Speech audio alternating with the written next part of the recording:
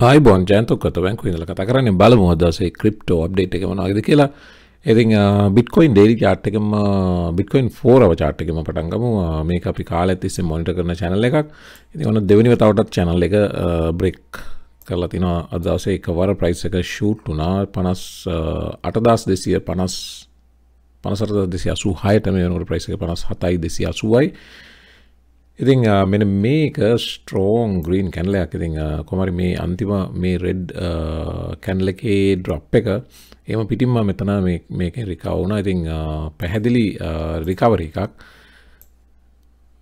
මෙන්න මේ redness එක එහෙමම recover කරගත්තා මේ green එකෙන්. ඉතින් දැන් පැහැදිලි මේ recovery එක මේමම continue වෙන්න ගොඩාක් දුරට අවස්ථාවක් තියෙනවා. දැන් මේ first fake out එක මේක breakout එක fake වුණා. ඊට පස්සේ තමයි channel එක ඇතුළට ආයෙ වැටුනේ. ඊට පස්සේ support level එකේ almost touch කරලා ආයෙමත් reverse වුණා. ඉතින් මෙතන double top නෙවෙයි, මෙතන 7 වතාවක් මේක මේ level එකට retest කරා 53487. කොහොමත් 52 53 අතර area එක අපි කලින් ඉඳන්ම දන්න support level එකක්. ඒක තමයි මේ යටම තියෙන line එක. ඊට පස්සේ මෙයා 55 වල double bottom වුණා. මෙතන එකයි මෙන්න මේ level එකේ එකවරක් bounce වුණා. ඒක channel එකේ trend line එක, අනිත් එක 55 support line එක. ඊළඟට මෙන්න මෙතන bounce වුණා.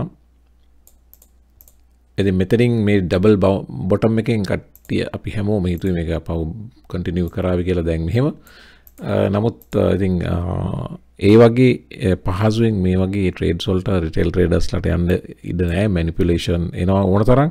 ඉතින් මේ ඔයාලට පේනවා මේ ලස්සන manipulation එකක්.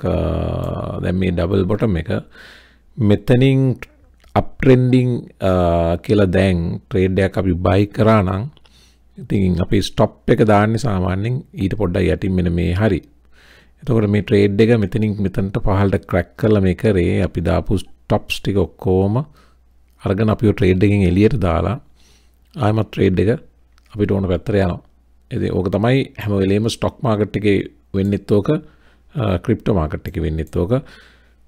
මේ candlesticks මේ double bottom double top මේ වගේ patterns candlestick pattern තමයි. නමුත් මේවා ගොඩාක් වෙලාවට මේවා trap කරලා මේවට traders ලා මේවට අහු කරලා ඊට පස්සේ ඒගොල්ලන්ගේ trades ටික අරගෙන තමයි ගොඩක් වෙලාවට යන්නේ. ඒ නිසා මේ වගේ manipulation වලදී පරිස්සම් වෙන්න ඕනේ. දැන් මේක ඒ වගේ හොඳ textbook lesson එකක්. double bottom එකකින් කට යටින් දාපු stop එකක් අරගෙන ඔයාව trade එකෙන් එළියට විසි කරලා ඊට පස්සේ trade එකට යන්න ඕන පැත්තට යනවා වගේ පේනවා දැන්. ඉතින් ගොඩක් වෙලාවට මේක දැන් නම් continue වෙන්න අවස්ථාවක් තියෙනවා. මේක trap එකක් නම් ඉතින් trap එක ඉවරයි දැන්. ඒකේ සෙවතත් ඊට යටින් 55 support line එකක් තියෙනවා. ඉතින් අපි බලමු ඉදිරියේදී මේක price එක දැන්වත් at least channel එක break කරලා යන්න පුළුවන් වේද කියලා. ළඟම තියෙන resistance line එක තමයි මෙන්න මේ හරිය මෙන්න මෙතන මෙන්න මේ area එක. ඒ කියන්නේ 60059 60 අතර මේ වදාන resistance එකක් කියන්නේ line එකක් නෙවෙයි area එකක්. ඉතින් ඒ area එක මෙන්න මේ වගේ මම මේ උඩින් දාලා තියෙන පොඩි blue box එකක්. මේ area එක ඊළඟට එතනට එන්න ඕන ඊළඟ jump එක කියන්නේ 60000 වලට. එතනින් පස්සේ ඉතින් price එක එතනින් පස්සේ මේ වගේ price එක ආපහු ලස්සනට retest කරොත් අපි බලාපොරොත්තු වෙන bull run එක expect කරන්න පුළුවන්. at least plan B ගේ December month එකේ December target එක reach කරන්න ගොඩක් දුරට 1.35 reach කිරීම කෙසේ වෙතත් අඩුම ගානේ ලක්ෂයටවත් යන්න මෙවර මේ උත්සාහය සාර්ථක වෙන ගොඩක් දුරට ඉඳී තියෙනවා. ඉතින් බලමු 60 තමයි අලුත්ම ළඟම target එක. ඉතින් 55 hold කරන්න ඕන. දැන් 55 crack කරා 55 උඩ ඉන්නේ 57යි. දැන් ඊළඟට 60 hold කරන්න ඕන. 60න් hold කරලා ඊට පස්සේ at least මේ previous high එක යන්න ඕන. ඒක තමයි targets ගොඩක් තියෙනවා එකවර යන්න බෑ. ඉතින් at least previous high එක කියන්නේ කීයද 60000 69000 මේකත් reach කරන්න ඕන. මේක reach කරලා ආපහු එතනත් මේ වගේම retest එකක් වෙලා තමයි jump එක ගන්න ඕන. ඉතින් ගොඩක් වැඩ තියෙනවා bitcoin වලට. ඉතින් bitcoin මොකද්ද කරන්න කියන එක අනුව තමයි ethereum altcoins ගොඩක් වෙලාවට follow කරනවා. ඉතින් අපි ඊළඟට ethereum altcoins වලටත් වෙන්නේ මොකද්ද කියලා තීරණය වෙන්නේ මෙන්න මේ bitcoin කරන දේවල් අනුව. අපි Kadena ගැන ගොඩ දවසකින් කතා කරේ නැහැ. Kadena ඔයගොල්ලන්ට මතක ඇති මම Kadena වීඩියෝ එකකුත් කරලා තියෙනවා. Kadena වීඩියෝ එක වුණනම් මම top left top right එකේ දාන්නම්. ඔයාලට බලන්න පුළුවන් Kadena වීඩියෝ එක. Kadena කියන්නේ proof of work smart contract platform එකක්. ඉතින් මේගොල්ලෝ only scalable proof of work smart contract platform එක packed algorithm එක use කරන කියන ඉතින් දැන් මේකේ news එක තමයි මේගොල්ලෝගේ ඒගොල්ලෝ දාලා තිනවා news දෙකක් අතරම මෙතන තියෙන පළවෙනි එක thanks to our wonderful community and rapidly growing ecosystem Kadena reach over 100,000 followers in less than a month කියලා. දෙවෙනි news එක තමයි we are excited to announce that Kadena token will be listed on Gate.io next week. ඉතින් මේක අපිට ගොඩාක් වැදගත් වෙන්නේ අපි ගොඩක් දෙන Gate.io accounts තියෙනවා. ඉතින් Gate.io account එකක් වඩ නැත්නම් altcoins ගන්න ගොඩක් වෙලාවට ගොඩක් altcoins try කරනවා Gate.io එක list කරන්න. ඉතින් Gate.io එක US regulated platform එකක්. Gate.io එකට එනවා කියන්නේ ඊළඟට ගොඩක් වෙලාවට Binance එකේ Kucoin එකේ already තියෙනවා Binance එකේ Gemini එකට වගේ platforms වලට එන්න ඊළඟ අදියර තමයි Gate.io එකට එන එක. ඉතින් Gate.io account එකක් නැත්නම් link එක තියෙනවා description box එකේ. ඒක හරහා යන ඔයාලට rebate එකකුත් හම්බ වෙනවා channel එකකට rebate එකක් හම්බ වෙනවා. Bitmart එකේ account එකක් නැත්නම් ඒකේ link එකක් description box එකේ තියෙනවා. ඒවා use කරලා ගියාම ඔයාලට rebate එක use කරන්න පුළුවන් channel එකට rebate එකකුත් හම්බ වෙනවා. ඉතින් මේකේ news එක තමයි තව දිනක් ඇතුළත ඒ කියන්නේ හෙට හවස වගේ වෙනකොට ඔයාලට Gate.io එකේ Kadena trade කරන්න පුළුවන්. ඉතින් monitor කරන්න සමහරට list කරපු ගම එකවර අහස උසට විදිනවා මේක. එතකොට උඩදී ගන්න යන්න එපා. ආපහු price එක පොඩ්ඩක් settle වෙන්න අරලා බලමු. Kadena position එක නැත්තම් ඔන්න ඔයාගේ watch list එකට දාගන්න. Gate.io එකේ Kadena තව පැය 18යි විනාඩි 33යි තප්පර 22යි. Kadena list වෙන්න. Ethereum ගැන news එකක් තියෙනවා. දැන් Ethereum ගැන තියෙන ලොකුම චෝදනාව තමයි Ethereum transactions කරන්න ගියාම gas fee එක අධික ඉහළයි. ඉතින් දැන් අපි උනත් decentralized exchange එකකින් මොනවා හරි අලුත් coin එකක් altcoin එකක් ගන්න හරි මොනවා හරි දෙයකට Ethereum based token එකක් ගන්න ගියොත් transaction එක හිතාගන්න බැරි තරම් වැඩි. ඉතින් දැන් මේ චෝදනාව නිසා තමයි Solana වගේ Ethereum replacements වලට මෙච්චර ඉස්සරහට එන්න chance එක හම්බුනේ. Solana Avalanche වගේ අනිත් මේ smart contract based decentralized exchanges වලට දැන් මෙන්න Vitalik between කවුද Ethereum founder අලුත් improvement proposal එකක් ගේනවා. ඒකට කියන්නේ EIP 48 something EIP 4488 මෙන්න අලුත් Ethereum improvement proposal එක. හැමලෙම investment proposal කියලා ගෙවෙන්නේ. ඉතින් ඒකේ එයා tackle කරන්න උත්සාහ කරනවා Ethereum මේ extremely high gas fee එක. සාමාන්‍යයෙන් Ethereum blockchain එකේ traffic වැඩිම වෙලාවට දැන් transaction fee එක average $62 වෙලා තියෙනවා. normal time එකට average transaction fee එක US $44. ඉතින් දැන් මේ අලුත් upgrade එකත් එක්ක මේක drastically control කරන්න upper limit එකක් දාන්න propose කරනවා Vitalik between. ඉතින් මේකේ මේ upper limit එක දාම හරහා මේක සෑහෙන දුරට control කරගන්න පුළුවන් වෙයි කියන එක තමයි Ethereum founder ගේ අදහස. ඉතින් මේක හොඳ news එකක්. මේක immediately මේ launch එක සිද්ධ වුණොතින් ඉදිරියේදී Ethereum price එක තවත් ඉහළ යන්න ඉඩ තියෙනවා. මෙතන කියන ආටිකල් එකේ the new solution is anticipated to reduce data transaction costs as per Bitfinex research and industry analyst firm. The update could reduce gas fees by 5 times. And ඒක හොඳම news එකක්. If the proposal is approved, the implementation would require a scheduled network upgrade. ඉතින් එකවර මේ මැදිරි site කළ හෙට දාන්න බෑ මේක. කොමාරි ටික කාලයක් ආවි. නමුත් මේ plan එක 4488 එක Ethereum users ලට transaction වලදී ලොකු ගුණයක් 5 ගුණයකින් benefit එකක් එනවා වගේම ඒක හරහා මේක තව transactions වැඩි වෙන්න ඉඩ තියෙනවා. transaction වැඩි වෙන ප්‍රමාණයට burn වෙන ප්‍රමාණය වැඩි වෙනවා. the burn වෙන ප්‍රමාණය වැඩි වෙනකොට circulation එකෙන් coins අඩු වෙන ප්‍රමාණය වැඩි වෙනවා. ඒ හරහා price එක තවත් වැඩි වෙනවා. ඉතින් මේ chart එක බලන්න Ethereum මේක Ethereum daily chart එක. daily chart එකේ මේ long term daily channel එකක් වඩ පේනවා. මේක crack වුණා පහුගිය දවස්වල dip එකත් එක්ක. හැබැයි price එක hold කරා. તો ඒ කියන්නේ මේ 3900 4000 level එක hold කරා. එතන clearly double bottom එකක් පේනවා ඔයාලට. මෙතන එකවරක් බවුන්ස් වුණා 4000න් මෙතන දෙවෙනි වර 4000න් බවුන්ස් වුණා දෙපාරක්. එතන එක ට්‍රිපල් බොටම් එකක් කිව්වත් නිවැරදි. කොහොම හරි ඔන්න ඒක දැන් දැනට ප්‍රයිස් එක එතන 4000 හෝල් කරලා තියෙන බව පේනවා. දැන් මේ නිවුස් එක නිසා වෙන්න පුළුවන් ගොඩක් වෙලාවට මේක ප්‍රයිස් එක ආවා 4400ටම ඕල්මෝස්ට්. ඉතින් ඉදිරියේදී මේ හරියෙන් බ්‍රේක් එකක් අරගත්තොත් ප්‍රයිස් එක ඊට පස්සේ බිට්කොයින් එක්කම අපව ප්‍රීවියස් හයිස් වලට යන ගොඩාක් දුරට අවස්ථාවක් තියෙනවා.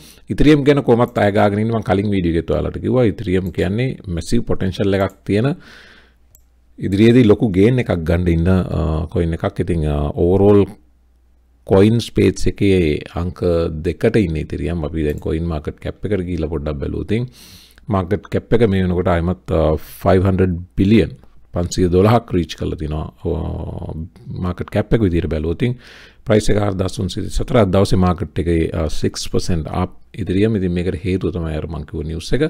ඉතින් ඉතිරියම් ඕගන් පොසිෂන් එකේ තව ටිකක් ස්ට්‍රෝං කරන්න කියන එක තමයි මගේ යෝජනාව. හැබැයි මතක තියාගන්න මේවා এডুকেෂන් පර්පසස් only financial advice නෙමෙයි. හැබැයි බිට්කොයින් ඉතිරියම් වගේ පෝර්ට්ෆෝලියෝ එකේ තිබිය යුතු කොයින්ස් ඒකිනුත් බිට්කොයින් ලොන්గ్ ටර්ම් හෝල් කරන්න ඉතිරියම් ලොන්గ్ ටර්ම් හෝල් කරන්න ඉතිරියම් වලට දෙන ප්‍රොමිනන්ස් එක පොඩ්ඩක් වැඩි කරන්න කියන එක තමයි මගේ සජෙෂන් එක. Bitcoin dominance chart එක බලමු trading view එකේ මේ තියෙන Bitcoin dominance chart එක Bitcoin dominance එක වට පේනවා මෙන්න මේ 42 area එක දැන් මේක අපි මේක chart එකක් නේ. ඉතින් මේකේ support resistance තියෙනවා. මේ support level එක බලන්න 39 කීප විතර try කරා. ඉතින් මේ previous level එකක් ඒක ආයිමත් ආවෙත් ඒ bottom එකටමයි 1.2 දෙවරක් ඒ bottom එක try කරා. ඊට පස්සේ ඒක sideways යනවා. ඉතින් මේක break වුණොත් පහළට Bitcoin breakout එකක් සිදු වුණොත් Bitcoin dominance එකේ ඉතින් මෙන්න මේ sideways move එකක් තියෙන. ඉතින් සාමාන්‍යයෙන් technical patterns වල technical charts වල මේ වගේ down trend එකක් ඇවිල්ලා ඊට පස්සේ අපි පොඩ්ඩක් කියලා දාගමු පැහැදිලි. මේ වගේ down trend එකක් ඇවිල්ලා මේ වගේ sideways consolidation එකක් ගිහිල්ලා ආයමත් වෙලාවක් එනවා. ඒ consolidation එක ආයමත් තව පහළට break වෙන අවස්ථාවක්. ඉතින් ඔය candlestick වල සාමාන්‍ය සිද්ධ වෙනවා. ඉතින් මේකත් candlestick නේ. ඉතින් මේකෙත් ගොඩක් වෙලාට ඒක වෙන්න ඉඩ තියෙනවා. 39න් පහළට Bitcoin යම් වෙලාවක drop වුණොත් ඒ කියන්නේ ඒක altcoin season එකට ලොකු support එකක්. ඉතින් Bitcoin altcoins overall the market crash එකදී වෙන්නේ ඒකයි. altcoins overall drop වුණොත් Bitcoin dominance එක up වෙනවා. ඒ කියන්නේ altcoins volatile වැඩි ඒ නිසා ගොඩක් දෙනා altcoins වලින් සල්ලි අරගෙන Bitcoin වගේ එකක පාක් කරනවා. නමුත් දැන් altcoin season එක ආපුවම altcoin grow වෙන්න යනකොට ගොඩක් වෙලාවට aggressive growth එකක් ගන්න investors-ලා Bitcoin වලින් altcoin වලට සල්ලි transfer කරන වෙලාවල් තියෙනවා. ඉතින් දැන් ඒ Bitcoin වලින් සල්ලි අයින් කරනවා කියන්නේ Bitcoin dominance එක market එකේ නැත්නම් market cap එකේ තියෙන dominance එක percentage එකක් විදිහට අඩු වෙනවා. ඒකයි මේ මෙතනින් breakout එක පහළට වෙන්න අවස්ථාවක් තියෙනවා කියලා මම කියන්නේ.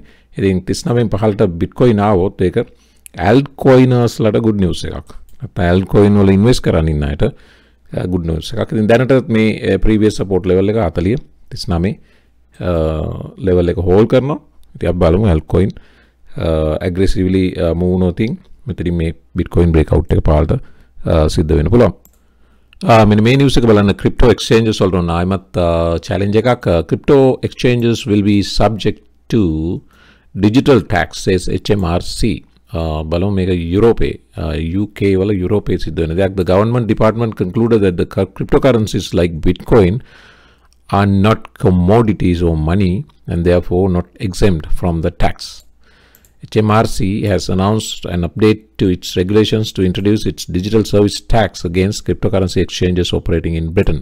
So මේකේ බ්‍රිතාන්‍යයේ operate වෙන සියලු cryptocurrency exchanges Binance ඇතුළුව මේ මොනවාද මේ Coinbase ඇතුළුව ඒගොල්ලන්ට crypto tax එකක් ගෙවන්න වෙනවා. මේ කොහොමද ඉංග්‍රීසි වල මේක තිබ්බා. දැන් ඒගොල්ලෝ Google, Amazon, Facebook වගේ වටත් ඔය tax කතන්දරේ තිබ්බ පහුගිය කාලේ.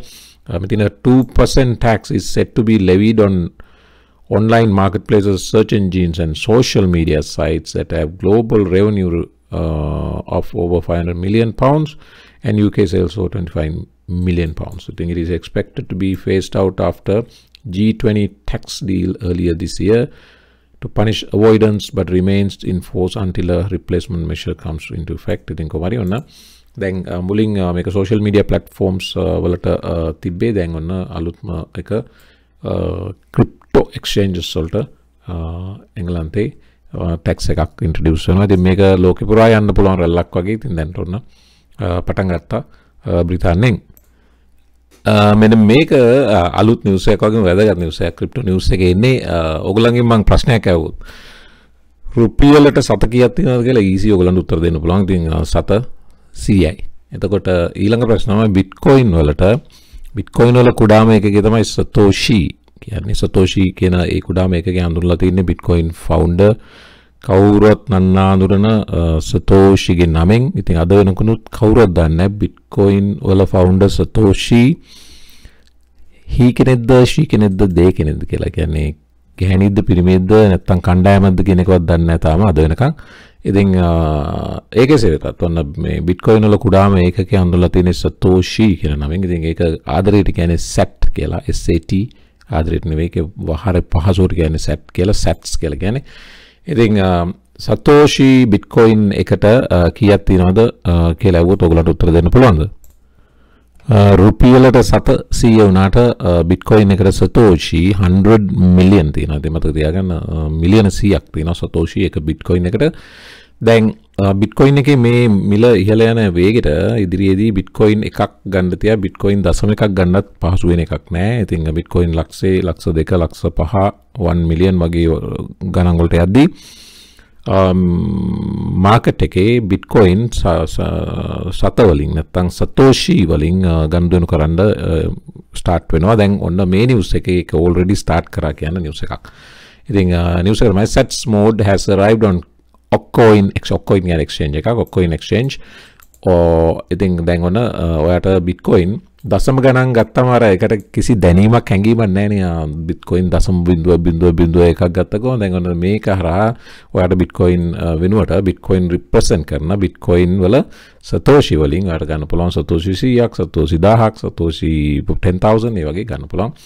ඉතින් with the growth in the price of BTC pricing products in SATs is becoming more valuable when employing whole numbers rather than decimals. SAT transactions are easier to understand. ඒක හරි. ඉතින් දශම ගණන් නැතුව 1 2 5 100 1000 ගියාම අපිට තේරුම් ගන්නත් පහසුයි. ඒ නිසා ඔන්න SATs වලින් ගනුදෙනු කරන්න පුළුවන්. මේක ස්ටාර්ට් එක විතරයි. ඉදිරියේදී මේක ගොඩාක් දුරට හැම එක්ස්චේන්ජ් එකකටම ඩෙෆිනිට්ලි එන්න ඕන. මොකද දැන් මේක ලක්ෂ 4-5ක් වුණ ගමන් බිට්කොයින් එක ඊට පස්සේ සතෝෂි කියන එක තවත් අලුත් ක්‍රිප්ටෝ කරන්සි එකක් වගේ මේ එක්ස්චේන්ජස් වලට ඇඩ් වෙන්න ඉඩ තියෙනවා. නැත්තම් බිට්කොයින් එක ගනුදෙනු වෙන්න පුළුවන් SATs වලින් තනිකරම. මොකද බිට්කොයින් වලට ওই මිලියන 21ක වොලට්ස් වලට ගියාට පස්සේ මේක ප්‍රයිස් එක ස්කයිරොකට් වෙන එක අනිවාර්යයි. ඉතින් සතෝෂි මතක තියාගන්න 100 මිලියන් සතෝෂි තියෙනවා බිට්කොයින් එකට. ඉදිරියේදී ඔයාලට ඔකොයින් එකෙන් දැනටත් ගන්න පුළුවන් SATs වලින්. ඉදිරියේදී SATs තමයි හැමතැනම එන්නේ යන්නේ. මෙන්න මේ නිවුස් එක බලන්න මේක ක්‍රිප්ටෝ ක්‍රේස් එකක්. ඇත්තටම දැන් මේවට අපි අහුවෙන්න හොඳ නැහැ. මේවා ප්‍රවේශම් වෙන්න. දැන් ඒකයි මම මේ ඔයගලන්ට විශේෂයෙන් පෙන්නන්නේ. ඔමික්‍රෝන් කියන්නේ අලුත්ම COVID variant එක. ඉතින් දැන් කොහොම හරි ඔමික්‍රෝන් කියන මේ COVID variant එකේ නමින් ආපු අලුත් ක්‍රිප්ටෝ කරන්සි එකක් දවස් 3ක් ඇතුළත 900ක් ගිහිලා තියෙනවා. ඉතින් මෙතන මේ නිවුස් එක Omicron cryptocurrency spikes over 900% in 2 days even as new COVID-19 variant hits Bitcoin prices. මේ දැන් overall crypto space එකේ crypto price එක වැටුණා. මේ Omicron COVID අලුත් variant එක නිසා crypto වැටුණා. හැබැයි මේ Omicron කියන නමින් ආපු cryptocurrency එක 900ක් grow වුණා. ඉතින් මේක තරහා පිස්සුවක්. ඉතින් මේව පස්සේ දුවන්න එපා. මේව කොයි වෙලාවෙ කඩන් වැටිද දන්නේ නැහැ. මම දැන් අද chart එක බලුවම අර ගියපු gain එක වැටිලා තියෙනවා. දැන් මේ coin gecko එකේ මෙන්න මේක Omic කියන එක 300 ගාණක් මේ coin එක. ඉතින් මෙන්න මේක තමයි පහුගිය පැය 24 chart එක බැලුවොත් ඉතින් අර ගියා වගේම 600ට ගිහිල්ලා තිනවා. අපව වැටෙනවා price එක 300 ගණන් වලට කීයද 100 ගණන් වලට වැටෙනවා. ඉතින් මේ වගේ ඒවා crypto craze මේවට අහු වෙන්න එපා. මේවෙන් ප්‍රවේශම් වෙන්න මේ නිවුස් එක දැක්ක නිසා මට හිතුණා ඔයගලන්ට පෙන්නන්න කියලා. ඉතින් මේවා ඇවිල්ලා crypto craze මේවෙන් සල්ලි නැති වෙන එක මිසක් මේවෙන් සල්ලි grow කරන්න හම්බ වෙන්නේ නැහැ. පුළුවන් තරම් මේ වගේ ඒවෙන් ඈත් වෙලා ඉන්න එක තමයි වඩාම safe. overall crypto price එක coin market cap එකේ බැලුවේ නැත්නම් ලොකු අඩුපාඩුවක්. ඉතින් මෙන්න මේක තමයි අද තත්ත්වය. market cap එක total 2.56 වලට grow වෙලා තිනවා. overall 4.23% වලට market එක grow වෙලා තිනවා. අද බැලුවොත් ඔයාලට අර පහුගිය දවස්වල හැම එකක්ම 5% වැටලා තිබ්බේ. අද 5%, 7%, 8% ලස්සනට කොළ පාටට හැමතැනම තියෙනවා. ඉතින් පහුගිය දවස් 7ේම Bitcoin තිබ්බ loss එක ඔන්න දැන් අද gain කරලා ඉවරයි. 5% gain කරලා තිනවා 57,000යි මේ වෙනකොට Bitcoin price එක. 7 day gain එක 0.1 වලින් plus වෙලා තියෙනවා. ඉතින් ඒ කියන්නේ සතිය ඇතුළත ඒ loss එක recover වෙලා තියෙනවා. Ethereum 5% up 3.80ක් සතිය ඇතුළත grow වෙලා තියෙනවා. Binance coin 617යි. Solana 204යි 7% up. Cardano 1.57යි 3.6% up. ඉතින් Cardano ගැන ගොඩක් දෙනා අහුවා. අපි Cardano chart එක quickly බැලුවොත් මෙන්න මේක තමයි Cardano weekly chart එකේදී වර පේනවා 1.50 price එක hold කරනවා වගේම මේ higher highs higher lows ලස්සන up trend එකක් පෙන්නනවා. ඉතින් Cardano එකේ ප්‍රශ්න තියෙන්නේ අලුත් දෙයක් මොකුත් තාම එළියට එන්නේ නැහැ. ඉතින් Cardano එකේ DeFi NFT gaming ගොඩක් දේවල් plan කරලා තියෙන ecosystem එකේ ප්‍රශ්න තියෙන එකක්වත් launch උන්නේ නැති එක. ඉතින් මේකට දැන් news එකක් මොකක් හරි ඕනි. මේක ආපහු grow වෙන්න. ඉතින් මේකේ enthusiasm එක අඩු වෙලා තියෙනවා. ඉතින් ඒ වගේම අනිත් avalanche වගේ ඒවා ඕනතරම් attractive investment opportunities තියෙනවා. ඉතින් Cardano Charles Hoskinson මොනවාරි සිද්ධ වෙනවා ඉක්මනට දෙයක් කරන්න. ඉතින් දැන් මේ සතියේත් මොනවාරි ඒගොල්ලන්ගේ එන්න තිබ්බා. නමුත් ඒකත් වෙන පාටක් තාම නිවුස් එකක් නැහැ. නිවුස් එකක් ඕගොල්ලෝ දැක්කොත් අප්ඩේට් කරන්න. මම දැක්කේ නැහැ තාම. ඒගොල්ලන්ගේ අලුත් ඉකෝසිස්ටම් එකේ එන්න තියෙන ගොඩාක් අලුත් දේවල් ගැන මම මගේ ඊළඟ වීඩියෝ එකේ කීපයක් ඕගොල්ලන්ට දාන්නම්. දැන් මේ වීඩියෝ එක ඔල්රෙඩි විනාඩි 22ක් ගිහිල්ලා. මේ තියෙනවා වර පේනවා ලස්සනට higher highs high lows. ඉතින් මේක up trend එකක ලක්ෂණ. ඉතින් කොහොම හරි මේකේ enthusiasm එකක් එන්න නම් මොනවා හරි දෙයක් market එකේ සිද්ධ වෙන්න ඕනේ. ඉතින් මේ 4 hour chart එකේ යන්තම් ඔන්න පොඩ්ඩක් price එක hold වුණා බව පේනවා. ඉතින් මේක අනිත් Bitcoin Ethereum එක පටන් ගන්න පුළුවන් යන්න. ඔයාට investment entry opportunity එක බලාගන්න හිටියේ මෙච්චර කල්. ඉතින් මේක දැන් තමයි හොඳම opportunity එක. මේක ඩොලර් 3 ඉඳලා 1.50ට drop වුණා. ඉතින් කෙලින්ම 50% drop වෙලා තියෙන්නේ.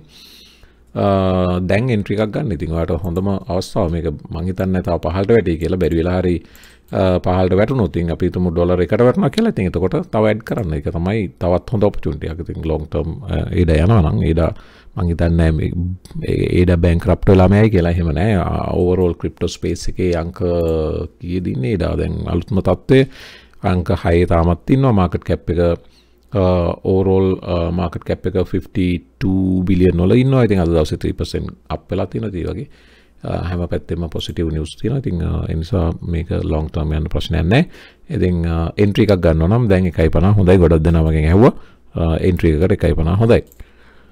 පෞගිය දවසල ඔයගොල්ලන්ට මතකද Elon Musk Tesla CEO ඊළඟට CZ එක Binance CEO මේ දෙන්න අතර ලොකු කතා භාග්‍ය එකක් තමයි Elon Musk චෝදනා කරා Binance එකට. මේ Binance එකේ withdrawal නවත්තපු එක සති දෙකකට මොකක්ද ඒගොල්ලන්ගේ technical issue එකක් නිසා නවත්තපු එක හරි shady කියලා. ඒ කියන්නේ ඒක සැක සංකා සහිත කාරණාවක් කියලා. ඉතින් Elon Musk tweet කරාපුවම ඒකට CC කියන්නේ champagne shower වගේ නමක් තියෙන්නේ. ඒකේ කෙටියෙන් පාවිච්චි කරනවා මාකට් එකේ C අකුරයි Z අකුරයි CC කියලා කියන්නේ ඒකයි. ඉතින් CC කිව්වා මේක ටෙක්නිකල් ෆෝල්ට් එකක්. අපි ඩෙව්ස්ත් එක්ක කතා කරනවා. ඩෙව්ස්ලා මේක ඉක්මනට කරෙක්ට් කරાવી කියන එක සහ ඒ විතර නෙවෙයි ඊට අමතරව Elon Muskට ටැග් එකකුත් දුන්නා. ඒක ඇහුවා මේ Tesla වල Tesla usersලා 12000කට බලපාන මේ ඒ ටෙක්නිකල් ඉෂුව එක ගැන ඔයා මොකද කියන්නේ කියලා. ඉතින් කායේ Tesla වාහන සම්බන්ධ තිබ්බ ප්‍රශ්නයක් එක. ඒ වගේ කතාව යන අතරේ ඔන්න දැන් අලුත්ම නිවුස් එක තමයි Binance resumes Doge withdrawals කියලා මේක දාලා තිනවා. no shade intended. අපි එහෙම මොකක්වත් shady ගනුදෙනුවකට කිසිම අදහසක් තිබ්බේ නැහැ. මේක ටෙක්නිකල් ඉෂුව එකක්. මේක අපි devsත් එක්ක කතා කරලා මේ ප්‍රශ්නේ දැන් විසඳලා තිනවා. දැන් ඕන කෙනෙකුට Binance එකේ Doge coin withdraw කරන්න පුළුවන් කියලා. ඉතින් Doge coin chart එකත් චුට්ටක් බලමු. මේ තියෙන්නේ Doge daily USDT chart එක Bitmart එකේ. ඉතින් දැන් ඒ news එක නිසාම දෝ අද 10% up Doge coin මේ වෙනකොට 722යි almost.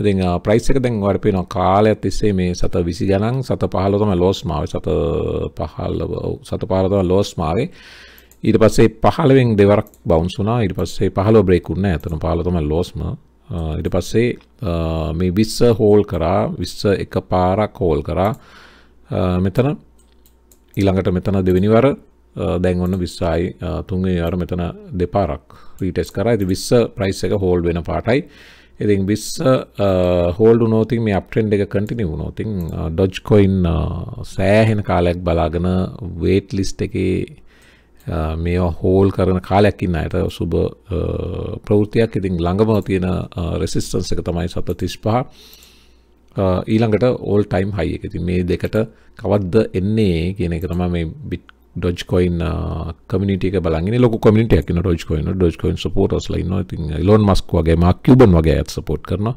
මේගොල්ලෝ ඔක්කොම බලන් ඉන්නේ මේ කවද්ද ආයමත් උඩට එන්නේ කියන එක. ඉතින් අපි බලමු අපි ප්‍රාර්ථනා කරනවා මේක ළඟදීම at least මේ 35වත් reach කරන්න කියලා. ඉතින් එතකොට පොඩි සහනයක් Bitcoin Doge coin holders ලාට මේකෙන් ලැබෙන්න පුළුවන්. ඉතින් මේ 20 නම් hold කරනවා.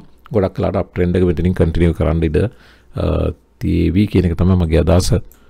මේ නිවුස් එක බලාගෙන වීඩියෝ එක අමාර කරමු. ඉන්දියාවේ ඔයගොල්ලෝ දන්නා ක්‍රිප්ටෝ ලොකු කතා බහක් යනවා රෙගියුලේෂන් සම්බන්ධව. හැබැයි ඔන්න මේ ඉන්දියාවට අලුත් නිවුස් එකක් මේක සිංගප්පූරියන් crypto exchange enters India amid regulatory uncertainty කියලා. Coinstore කියන exchange එක සිංගප්පූර් exchange එකක්. ඉතින් ඒගොල්ලෝ ඔන්න මිලියන 20ක් ඉන්වෙස්ට් කරලා සිංගප්පූරුවේ ඉන්දියාවේ අලුත් තැන් තුනක අලුත් offices අරින්න යනවා. Despite India's unpredictable stance toward crypto regulations, Singaporean crypto exchange Coinstore has allocated 20 million fund to set up 3 new offices in the Indian cities of Bangalore, Delhi and Mumbai. ඉතින් ගන්න මේක ඒ කියන්නේ මේක හොඳ ප්‍රවෘත්තියක් ක්‍රිප්ටෝ enthusiasts ලාට ඉන්දියාවේ. ඉතින් regulations වලින් මොනවද දන්නේ නැහැ. හැබැයි ඉතින් මේ සිංගප්පූර් ආයෝජක මිලියන 20ක් නිකන් දාන්න නැහැ. ඒගොල්ලන්ට මොකක් හරි අනාගතය ගැන පැහැදිලි ඉන්ඩිකේෂන් එකක් නැතුව සමහරට ගවර්න්මන්ට් එකෙන් මොන හරි හොඳ ක්ලියරන්ස් එකක් හොඳ නිවුස් එකක් මේගොල්ලන්ට නැත්තම් හොඳ එන්කරේජ්මන්ට් එකක් ලැබෙන්න ඇති. නැත්තම් මිලියන 20ක් අරන් වහන්න යන රටකට ක්‍රිප්ටෝ එන එකක් නැහැ. ඉතින් බලමු ඉදිරියේදී මේ Coinstore එක කොහොමද ඉන්දියාවේ perform කරන්න කියලා. ඉතින් ගොඩක් දේවල් කතා කරා මේ වීඩියෝ එකේ. ඉතින් ඕගොල්ලන්ගේ ප්‍රශ්න ගොඩක් තිබ්බ කමෙන්ට්ස් වල මම දැක්කා. ඉතින් ඒ අහලා තිබ්බ ඒවට මම වීඩියෝ එකක් කරන්නම් අද දවසේ. මේ වීඩියෝ එක මෙතනින් හමාර කරන්න. අමතක කරන්න පසු පුරුදු විදිහට වීඩියෝ එක like කරන්න. channel එක subscribe කරලා නැත්නම් subscribe කරන්න. membership එක කරන් channel එකට උදව් කරන්න. හැමෝම අලුත් වීඩියෝ එකක් සුබ දවසක්.